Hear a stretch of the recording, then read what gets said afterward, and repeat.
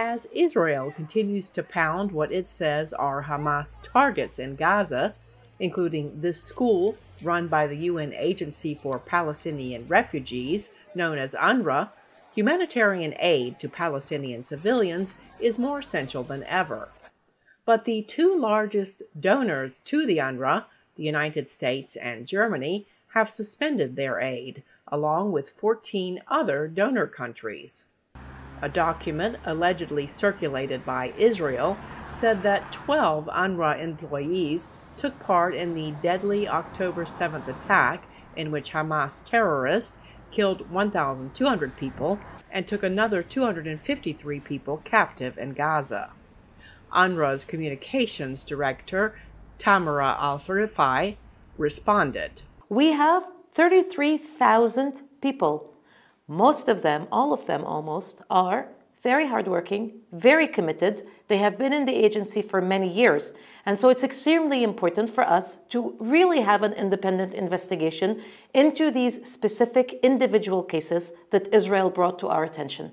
At the United Nations on Wednesday, U.S. envoy Linda Thomas-Greenfield had this to say.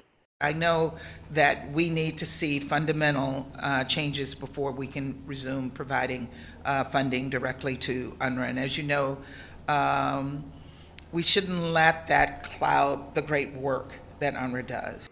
UNRWA warns that unless donor countries resume aid, it may have to suspend operations in Gaza by the end of this month. UN Secretary General Antonio Guterres said that would be catastrophic. UNRWA is the backbone of all humanitarian response in Gaza. I appeal to all member states to guarantee the continuity of UNRWA's life-saving work. One expert said she believes the UN is doing what the United States and other donor countries have requested. So the UN is taking all of the steps that one would expect, including firing people, investigating people. They are doing what is needed to make sure that the people who had anything to do with October 7th are no longer part of the organization.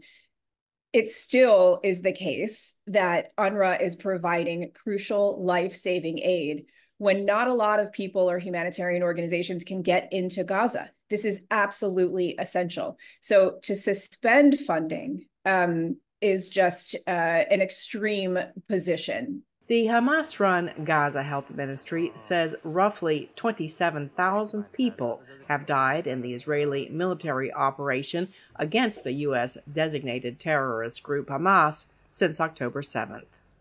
Cindy Sain, VOA News.